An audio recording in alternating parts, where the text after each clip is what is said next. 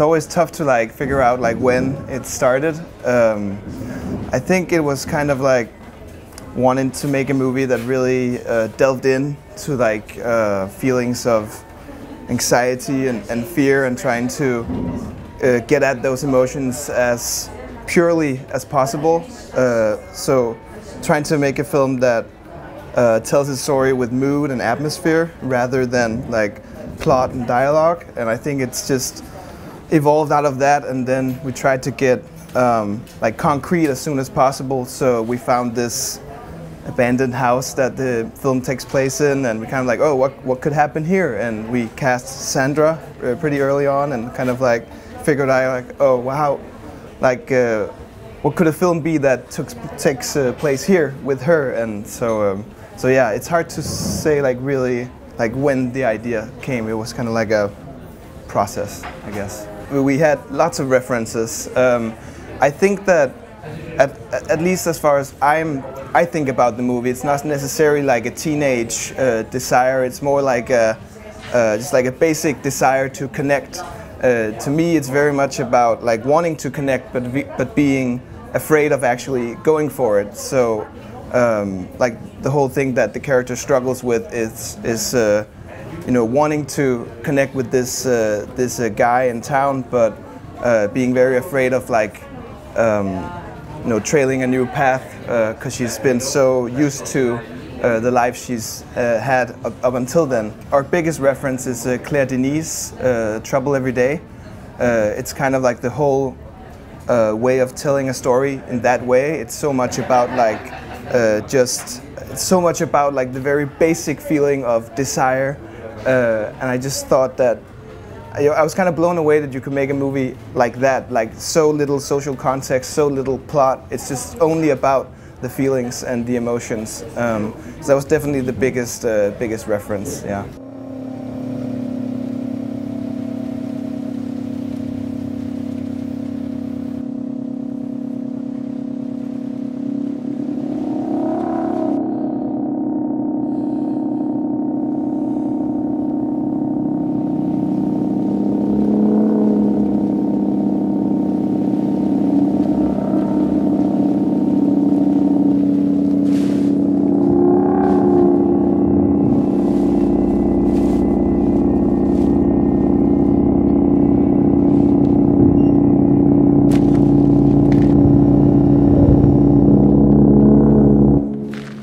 I think the reason for no dialogue was that we were trying to get at, or like make a film that was about our most basic emotions.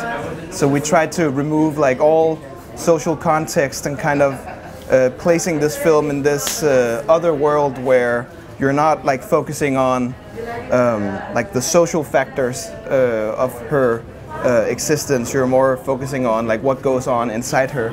And tried to really make the film a very subjective experience, very like focused on its character.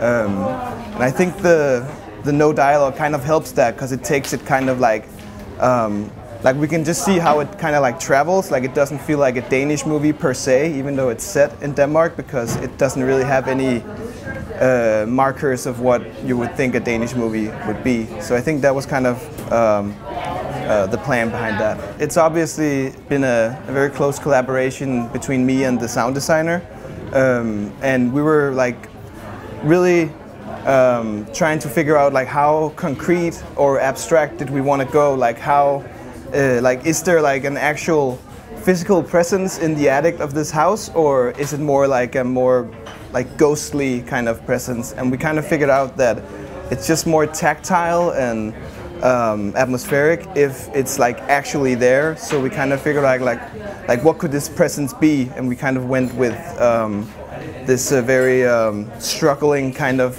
breathing, because it kind of had that weird intersection where it has like weakness, but it always also has this like creepy factor.